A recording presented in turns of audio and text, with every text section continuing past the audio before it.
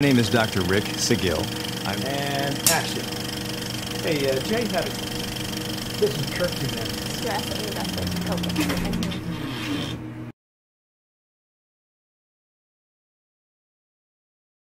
Hi everyone, it's Dr. Rick, founder of Herbal 411. I run an integrated medicine clinic in Hoffman Estates, and Janine and I wanted to put together a few tidbits of what to do to get started with the change, because we're noticing in the fall a lot of people are waiting to the last minute, at least I am. But I wanted to get your approach. I do integrated medicine, and Janine, if you can introduce yourself. Yeah, I'm Janine Jaswick, and I'm the owner of Nature's Balance Acupuncture here in Crystal Lake. We look at the body from a holistic perspective. Meaning, so for some of our viewers that don't understand holistic and don't know about the beauty of Chinese medicine and ancient medicine, could you define that further? Holistic means mind, body, and spirit. So in Chinese medicine, just to give you an example, in Chinese medicine, the organs are connected to emotions. So oftentimes when we have an emotional upset, it's held in the organs. So you got to go back and figure out, well, what came first? You know, was it the emotion that caused the organ to go off, or was it the organ that went off and then caused an emotion? So, you know, lung is associated with fear. So we have a lot of fear, grief. And then kidneys associated with fear. So if you have a fearful event, kidneys can be affected. So we're looking at the whole thing, the mind, body, and spirit. Which is what I've always appreciated. And just full disclosure, I also have studied, so I'm an MD, allopathic MD, but I've also studied several different cultures, and traditional Chinese medicine is one, so I understand the lingo, but some of my patients probably don't. Absolutely. Some of your patients might not know my approach. So I thought this would be a great venue to give you guys empowerment to make the change, and don't be embarrassed, but I guess I'll start it off. Yeah. So as I alluded to, I'm having a lot of patients come in and last minute stuff, it's okay if you're my patient, last minute stuff to reverse diabetes, blood pressure, or lose weight. And unfortunately, as you guys know, and as Jean, you know, it probably is not just today because you got a blood test that it's off. It's probably the last couple of months to years that has accumulated to give you those imbalances that we use in Western medicine. And unfortunately, that's one of the faults of Western medicine is we wait till the last minute. And I'm not talking about all the doctors, but we'll wait till the last minute, and then we deploy big prescription medicines to band-aid, but not necessarily fix the root cause. So I like to approach it a different way. And just to start things off, I will give you an anecdote that I had a patient call me, and we just did some blood tests. I haven't seen her for about 7 months. Hemoglobin A1C was 9. Wow. So that's a glucose that translates to about 210 or so. And for those of you who don't understand numbers, your glucose is supposed to be 100 or lower. So this is diabetes in its fullest expression. And she's frantic to get started, but I have my options. And then there's another gal who came to see me after missing me for a little bit, and she's gained 20 pounds. Life seems great, but she's gained 20 pounds, and that was on thyroid medicine. So I had to give her a thyroid Band-Aid about springtime. Haven't heard from her for a while, and here she is. So it's okay to have last minute problems, but don't be in a hurry is my suggestion. And I usually will deploy, this is what I do for my folks that are coming in, I'll deploy fine-tuning exercise, fine-tuning nutrition practice to match the exercise, and fine-tuning some form of calm or spirituality. And I think everybody's a little different. There's never a cookie cutter for my folks, and I'll usually have to, like we talked about, zone 2 and zone 5 exercise. Some patients don't even understand that, and they'll go by just perceived exertion. So I usually will say, well, what we did with just basing it on perceived exertion has brought you to this 20 pounds or this hemoglobin A1C is high, so we probably should modify it. Even though it sounds like you're kicking butt in the gym or in a yoga class, we have to use the data, which I'm usually going to default to fine-tune and improve before a tough season comes in. Winter's typically a tough season. Yeah, I would, you know, a lot of people come to me, you know, it's October, it's coming into October now, you know, the summer was like, oh, too many things to do, so many places, so many events and graduations. It starts out with graduations and prom and all that stuff in the fall, and then the kids are home from school, and we just lose ourselves. And they come and they say, well, how do I get back on track? You know, I had this goal, I started in January, and, you know, and here I am, I haven't really done anything, you know, because there's always oh, something happening, I can't do it. My first suggestion is, number one, just start something, anything. You know, whether it be taking a walk, whether it be one dietary change, you know, eating more protein, you know, something really very basic. And now I always give people is one tidbit. I say, okay, do this one thing. Let's lock that down. The next time, you know, when you come in for your next treatment or your next, you know, if you come in once a month or if you come in once every 2 weeks or whatever the schedule is, you know, we'll talk about, okay, once you got that locked in, then let's add on something else. So Chinese medicine is all about balance, and fall is a time where things are changing.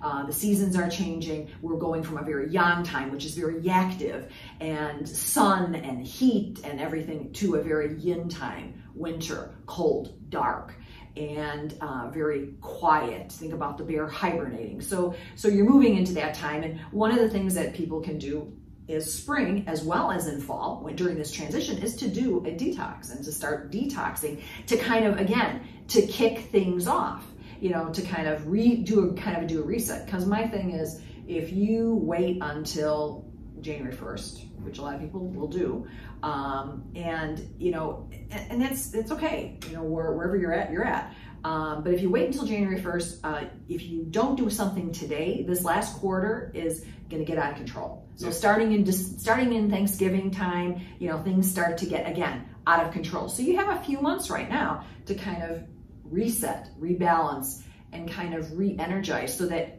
when you go into January, you're not, you know, A1C is not higher, you know, your weight is not higher, and things are not going, you know, gone. And so now you're in the worst place in January 1st, and you're saying, okay, well, now I gotta start. And then it's even more frustrating. It's like, oh my gosh, what do I do? Right. Interesting on the idea. So for viewers that don't understand yin and yang, there's this circle that you've probably seen of traditional Chinese medicine or in martial arts. It's a black and a white circle where you have two different contrasts. And it's perfect balance. That, I mean, Chinese medicine is so beautiful, but the black and the white always have to exist, and that's the yin and the yang. So great explanation. You know, when you do have somebody that does a detox, because some people understand detox as one thing, like not eating, but there's more to it than, can you explain detox to folks? Sure. So from my perspective, again, it's about supporting the system. I mean, it's not like, okay, so people always say when they come in and they tell them, okay, do a detox, the first thing they say, well, am I going to be going to the bathroom a lot? No. Detoxes shouldn't be like that. You know, they should be, again, balanced. You want to clean out the liver. You want to support the liver, though, too. You want to, you know, get your bile flowing. You want to get your digestion working. You want to get your mitochondria working. You know, so we're working on right now, I'm going to be bringing in a new program, a 3-month detox program that basically does exactly that. First month of detox, second month is detox and build, and the third month is really focusing on energizing. So it's a 3-month program, and it's not really complicated. I mean, you could really do the detox and not change your diet at all, which I don't recommend, but you could do that. And you will get an improvement in your lifespan. They did a study, this particular detox I'm referencing is, they did a study on 40 people, and they had an age reversal of anywhere from 1 to 8 years when they did True Diagnostics, which is a test to test your actual biological age. So it has a lot of power, and people felt so good and so refreshed. Some of them wanted to continue on the program, and it's not recommended, because you don't have to, and there was no additional benefit from continuing it. You could do it again in a year or whatever, but to continue it was not necessary. But it was really a powerful program, and it has all the elements to get your body back into balance. Interesting. We're going to table that for now, because I'd like to refresh the viewer's memory, but before we table it, how do folks, is it a detox that they get here, or is it a detox that they incorporate at home? Yeah, so it's something that you could buy here, or you can order it online, and then basically, you know, I can guide you through. There's obviously a program guide. It's a very simple program. It's very easy to follow. It's not any complicated. You're not going to be running to the bathroom. You're not going to, initially, I'm not going to lie, every detox starts out, you may feel a little bad. You know, your body's shifting, and every time you have a shift, you know, it can shift. You know, your bowel movements can shift. you can become more constipated, you can become more diarrhea. It depends upon where you're flowing. But it's not a long-term thing. I mean, it's initial, and then you get past that and you move on. So, but it's not a showstopper. It's a very nice, easy program to follow.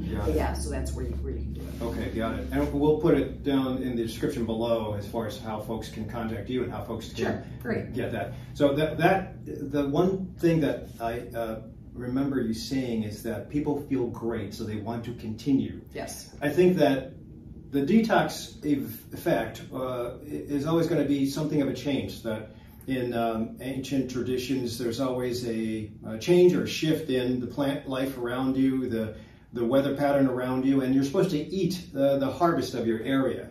But with mass movement of food in the United States, you can eat stuff that's always growing in South America, and it might not be the healthiest.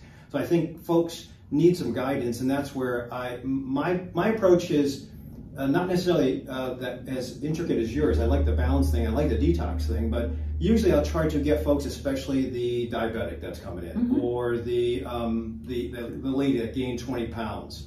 Is feeling great, but she gained 20 pounds. Well, there's other things that I probably told them to postpone when we initiated change way back when, and they felt great, but now they didn't continue with me, and again, that's not the fault of my patient, but there's a lot of things that get in the way. I didn't think about how there's a lot of events in the summertime, just as dense and back-to-back has Thanksgiving, Halloween, Christmas, or Hanukkah and New Year's. Right. You got 4 big hits coming, and my practical approach is, if they're not ready to make the change, I just would say, okay, well, pay it forward. If we're going to engage Halloween, there's going to be stuff around you. Even if you empty out your pockets and your cupboard, when you go to an office, they're going to have bowls of stuff. There's going to be, everywhere you go, grocery store, pharmacy, even the gas station, there's going to be galore candy. Halloween. Yes. Candy all over. And cool colors too. Orange always seems to get me as far as, I forgot what those candies are called, but it always makes me think, remember it used to taste good, but that's high fructose corn syrup. So I usually will say, okay, don't wait till the holidays or January 1st, which is usually a countdown, but like you said, it's only a date. We don't have to stick to it, but it is a hash mark for my patients to say, okay, I'm going to work towards that. So this isn't going to be forever, because that's also a deal breaker too, I find. If I say, I want you to lose 30 pounds, so 20 plus an additional 10 in the next year, I'll see you then. But that's not right, and that's not supportive. So I think I have to architect, without hand-holding all the way, architect a way to stepwise. And I like your idea about first step is to just start.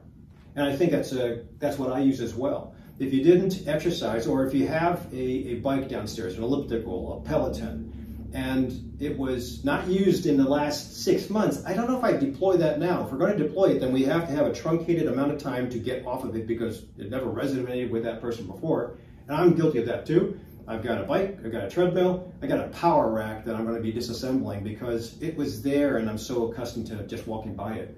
So if I just commit my patients to say, get back on that thing forever, no. So I'll give a short-term goal, and then I'll hit the goal, and then I'll say, okay, let's talk about the next thing, which will be nutrition. I think nutrition always balances out, but sometimes if I give shorter goals, like I just want you to walk 4 times a week, we'll talk about zone 2, which we can do at a later date on a different podcast. But zone 2, follow your heart rate and try to do it 4 times a week, and that's your accomplishment for the next 4 weeks. And then we talk about higher protein, which is what you suggested, or messing around with macros, or intermittent fasting, or volume depletion. So we can do all those things later, and then after that, we'll talk about spirituality or other things. And I think ultimately, just like traditional Chinese medicine, everything has to be personalized, which is why cookie cutter approach, where you say exercise, zone 2, zone 5, and rest, and then push to zone 5, and then do this many macros, and then go to church or synagogue or temple 3 times a week. That's too cookie cutter. And with cookie cutter, I think failure comes. Mm-hmm. So I like your approach. That's what I do in a nutshell. I like the idea about maybe starting with a detox and then moving forward, but I think we're on the same page probably as far as getting started now. Yeah, so one of the things too is if somebody wants to do more, if they're doing the detox, a lot of times what I find is people feel so good, they want, all of a sudden now they're asking me, well, what can I do? What else can I do? How can I add more to it? So it comes naturally versus me saying, okay, you should do this and should do this. Because obviously if you do this program, if you were to incorporate intermittent fasting with it, wow, that would actually accelerate your, age improvement. If you added exercise, high intensity exercise, if you did zone 2, if you did all the things you mentioned in top of this detox, you would have a much better effect. But, if you haven't done anything and you're just starting, just start. Right, exactly. So I think we'll leave it at that. Hopefully we've given you some good ideas, but bottom line is that don't be embarrassed. Get started. If you're not sure what to do to get started, then you come to us. And could you tell the folks how to reach you? So you can call me at 815-788-8383, and you can email me. You can schedule online, whatever works best. The way we always start is an initial evaluation to evaluate exactly where you're at, and then what your goals are, and then what's the best approach to get there. Excellent, and I'll put your website in the description down below. Great. Mine is, you can call 847-907-0558, or my website, which I'll put down below, and you can get started as a patient or maybe a subscriber, but just get started. Don't worry about how bad things are. You can always keep your doctors or your team, but we might want to be supervising you as far as the next step, so that you don't go all in and then get out of balance because you went 110% and got injured, or you went the wrong way with totally not eating anything. That's not the way we want to balance people, and I think there's other ways to hack or shortcut your success. So thanks, Janine. Thank you. I'll talk to you again.